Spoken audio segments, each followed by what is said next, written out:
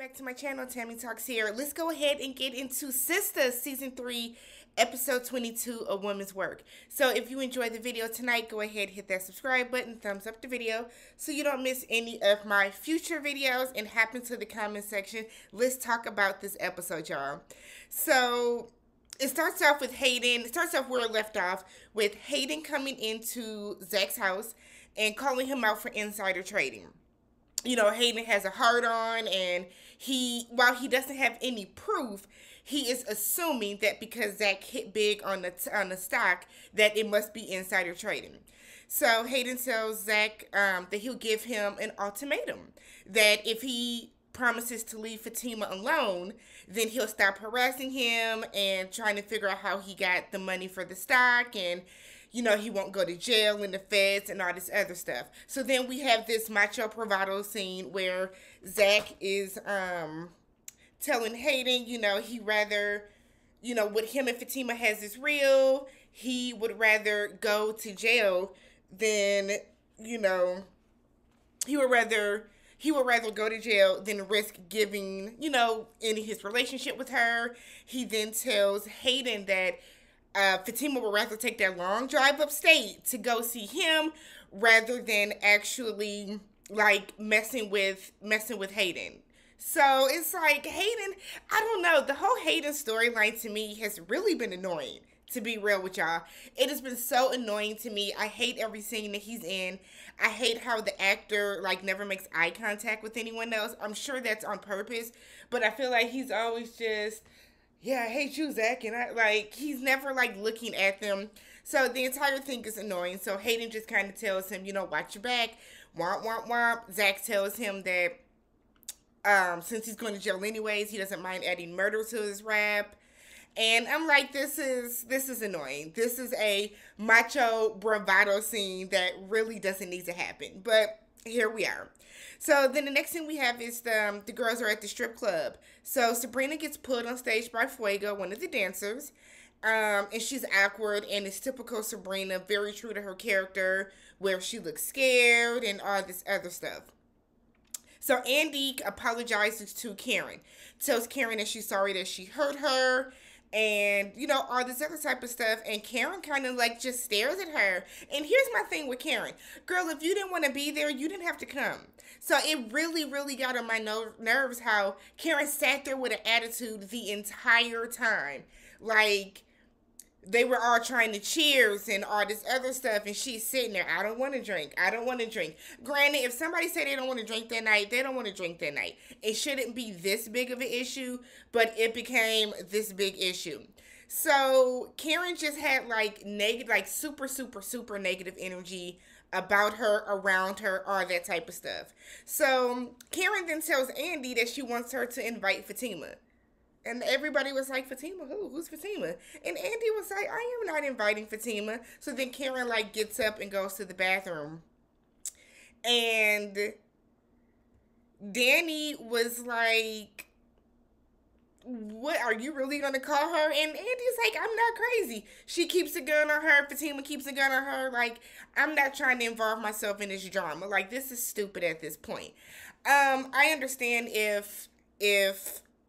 I do understand if Karen doesn't want to tell her friends that she's pregnant just yet. But, like, girl, if you're going to have this negative energy around you and have this attitude, then you need to go home. You need to go home because you're getting on everybody's nerves, mainly mine. So Fuego comes over, and he is saying how he is always like Danny. But Danny wasn't messing with him because he was a bigger guy back then. Danny said, I was big too. And he said, I know. That's why I thought we would bond. I said, not because y'all both big. Come on, Fuego. I don't know why, but I cackled at that. Just because somebody is big does not mean they have to be with somebody else that is big. But according to Fuego, that is a bonding moment. So that was hilarious to me.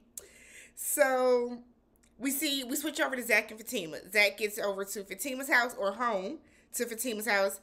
And he tells her that he needs to talk to her, and that he was just with Karen, and she took a pregnancy test. And she's asking him, like, is it yours? Is it Aaron's? He said it's his because she hasn't been messing with Aaron for that long. She's going to go to the doctor next week for confirmation. And Fatima asked if she's keeping it. And Zach was like, the way that she's talking, yeah. He's like, then on top of that, like, you don't have to worry about anything. I got this. Fatima was like, no, this is a situation I'm going to be worried about. This is definitely a situation. So he then tells Fatima, I got something else to tell you. And she is pouring, like, she filled her wine glass up to the brim, y'all. And he tells Fatima that about how he got the money. And he was like, I got the money because I was doing, working at the airport. This lady gave me a tip and told me about a stock. And Fatima was like, that's not insider trading. He was like, but this tip came from her husband, who is a senator. So she was like, how do you know that Hayden knows? And Zach, or how does Hayden know? And Zach was like, I don't know. I don't know how he found out. He said he's connected. He knows people, whatever. So Fatima was like, don't worry about Hayden. I will handle Hayden. Like, don't even trip about that. I didn't even know I didn't have earrings in. And she's like, don't trip about that. I will handle Hayden. Don't worry about that. And then Fatima starts laughing, like out of nowhere, just randomly starts laughing. And Zach was like, this is not funny. Fatima was like, it is funny. But, you know, this is life. This is life. We just have to roll with it. We have to take life as it is. We'll figure this out. Like, Fatima is really down for Zach. Like, really, really down for Zach. So we switch back to the strip club. And Andy is texting, and they keep asking her, who are you texting? And she was like, somebody. Karen's hating ass, Aggie ass is like, oh, well, I'm sure Gary won't like that. And Andy said, well, actually, we broke up. And they are just kind of looking like, So Andy says she's getting ready to go home, right? And so Karen says she's getting ready to go too, even though she said she was going to be their designated driver. And Danny was like, we're not ready to go just yet. So everybody is like, yeah, it's fine, we can go. Fuego walks back around and asks Danny, because everyone has left, to go get a drink. She's like, why can't we get a drink here? And he was like, because we're closing. So she is like, go get a drink. She's being awkward and stuff. My thing is, don't y'all know each other from college? So why is it so awkward? Like, I don't quite understand the overly awkwardness that Tyler is having go on in this scene.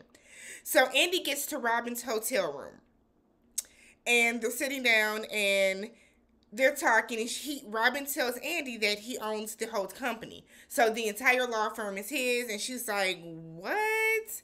She's like, so why would you, if you own it, like, why would you take a divorce case? And he said that he took the case because he really wanted to meet her. So he said he didn't tell her, though, because he didn't want her to look at him differently. You know, people start to act funny when they find out how much money you have or status or anything like that. So that's why he didn't tell her. So they eventually head over to the bed. Fuego and Danny get back to Danny's apartment, and he's been very persistent. He's like, well, let me stay and hang out. And she's like, nope, you're good. And he just keeps saying, oh, no, let me stay and hang out. And she's like, no, because she has a situation. She has a boyfriend. She has a Preston, who she has been complaining about the entire episode because he still has not texted her. Even though her friends are like, girl, why don't you just text him? He still hasn't texted her. So she kind of feels a way about that still. So he is like, well, no one has to know what goes on between my mouth and your lips. I mean, between my mouth and your legs. I said, what? It came across very rhymes with AP to me. But I was like, this is a lot. So he tells her that he's going to dance for her if she's not turned on, and then he'll leave. She's like, no, the problem is you do turn me on. So they start to do this very cringy scene that was supposed to be sexy, but didn't quite work. And I think it was because of the way that they had the camera shooting the video. But they decide to do this dance, and he's dancing on her on the wall. So we switch over to the bank. The next morning, Sabrina walks in and asks Maurice, did Q show up? And Maurice is like, no, he wasn't at the precinct, but he was at my house. And Sabrina was like, what did he steal? That's what I was thinking. What did he take? But Maurice was like, no, nothing. He turned himself in. He's in jail right now. You don't have to worry about that. And then Maurice starts saying how, he has issues, he has problems, and you can tell that he has a very soft spot for Q. He wants to help Q, all this other stuff. And Sabrina is like, he does, have issues, but he's not your father. And me and Maurice was like, my father. So Sabrina then was just like, I talked to your mother when you were in the hospital. And he's like, oh, I guess my mom said, that's what I get for my lifestyle, whatever. Sabrina at first lies, and he's like, don't lie, just be honest about it. So then Sabrina says, I did some research on your father. Found out that he was on drugs and thinks that Maurice is trying to help Q because he's projecting those feelings and whatever was going on with his father onto him. And I was like, Sabrina, girl, ma'am, you are doing a lot for no reason. I felt like she truly, truly overstepped her bounds by, one, researching this man's father, and then two, having the audacity to throw it in his face. Ridiculous. So he tells her to mind her effing business, and I didn't blame him. On one hand, Maurice, though, you be in everybody's business, but on the other hand, Sabrina, not only did you handle that wrong, but it came out very, very wrong. So we see Fatima is waking up or getting ready to leave the house the next morning to go to work. Robin calls her and tells her that he and Andy met for breakfast and that she'll be late to the office. She'll be coming in later to the office. Fatima ain't stupid. She was like, okay, so they fucked last night, right? So then Zach comes in and Fatima tells him, don't worry about Hayden. I'm going to handle that today. And Hayden, Zach is like, I'm worried. He's worried about his house. He just bought this house. He don't want to lose it. He's just now getting to a place where he's more confident about himself. He has money. He's trying to live on the up and up. No matter how he found out about the money, he's like, how he found out about the stock.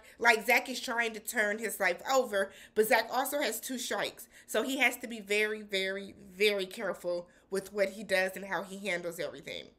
So Fatima's like, trust me, don't worry about it.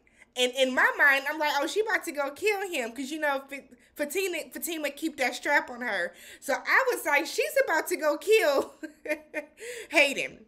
So Maurice and Sabrina, we get another scene with them at the bank. They apologize to each other. She apologizes for doing what she, the research about her father, about his father, how she presented it to him.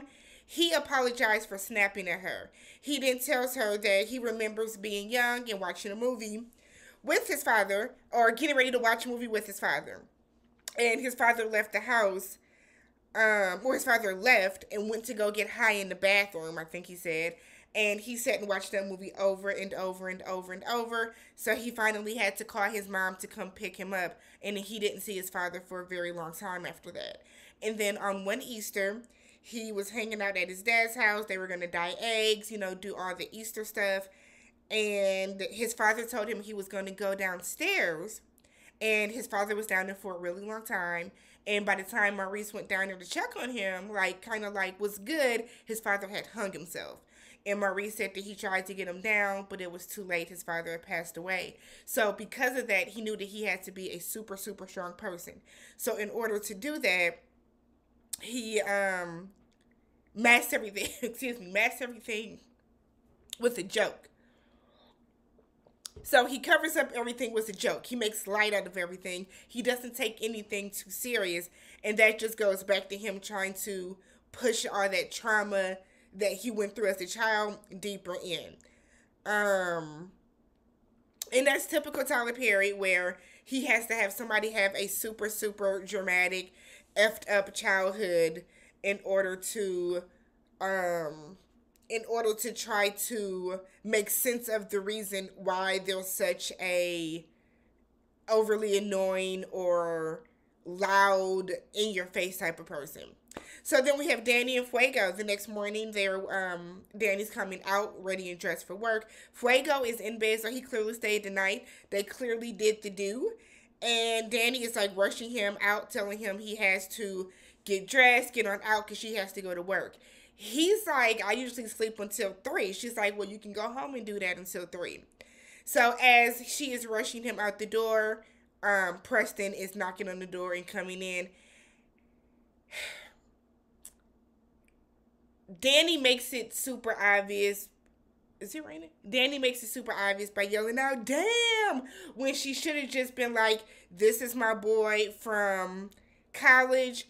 He stopped by. We hung out. He fell asleep. There was anything that she could have said to try to cover up for that, but whatever. So then we're back with Robin and Andy. They're waking up the next morning. Andy jolts awake. She's like, oh shit, I'm late. I gotta get to work. I got things to do. He's like, don't trip. I called Fatima, told her you were gonna be late. And she's like, no, she's going to think we were together. And he's like, no, it's fine. Andy's like, I gotta go home, get dressed, get clothes, whatever. He tells her, I already called the store across the street. I had some clothes sent up for you. Don't worry about it. Like, girl, it's fine. So she's like, can you do that? No, not going to do it. He tells her, relax. We still have about an hour or so. Didn't you enjoy what happened last night? And she was like, yeah, what does that have to do with anything? I still have to go. Robin says, we would like to do it again. And she was like, who is we? And I was looking like, oh, did they have a threesome? And she don't remember. Girl, Gary walks into the hotel room. And I'm like, now, Andy, Andy wasn't that drunk that she doesn't remember Gary being there. Is this somebody that Gary hired or, like, put up to try to trap her? I am so sick and tired of the Gary storyline. I am so sick and tired of the Gary storyline. I promise you, I think it is the dumbest thing ever. How long are we going to go through this circle before he eventually kills her because KJ is going over to power? How long? So then the final scene is Fatima and Hayden. So Fatima, we see Hayden going and getting in his car. He's in his Benz. He is parked next to a black van. We don't pay any attention to it. We see Fatima walk over, get in the car. Hayden is like, what are you doing in my car? And she's like, I don't know why you won't stop messing with Zach. And she was like, so I know it's insider trading. And she was like, how do you know that? And he was like, I don't, but I'm going to find out. And she's like, I keep telling you to leave him alone. I see you're not going to stop. I keep asking you nicely. You're not going to stop. I see you're not scared of me telling the partners that you've been listening to my phone calls. And Hayden is being very smug and just like, nope, nope, nope. I'm going to keep it going. And then Fatima is like, okay, cool. So she puts on some brass knuckles. And Hayden was like, you got some brass knuckles? And she punches the shit out of him in his nose. It was one of them punches that his head jerked back and everything. So she starts punching him. They're tussling back and forth. And then he actually punches her back. And she was like, you hit me. Okay, cool. She whistles. And 2 men jump out of that van. And they come in. And they get in there. And they commence to whipping Hayden's ass. Is Hayden gonna die? I don't know. But that's what Hayden deserves. Hayden has been so annoying about this. Like, this woman doesn't want you. You're so mad that you think that Zach is beneath you because he's an ex-con. He doesn't have as much money as you. He's not a lawyer like you. So Hayden views Zach as lesser than him. So in his mind, yeah, let me go ahead and F this guy up or go ahead and mess up his life. Like, it's not even on some, I want Fatima back. It's really, if I can't have her, you can't either type situation. So let me know what you guys think is going to happen in season 4. Why was Gary there? Do you guys think that Hayden is dead? What do you think is going to happen with Preston and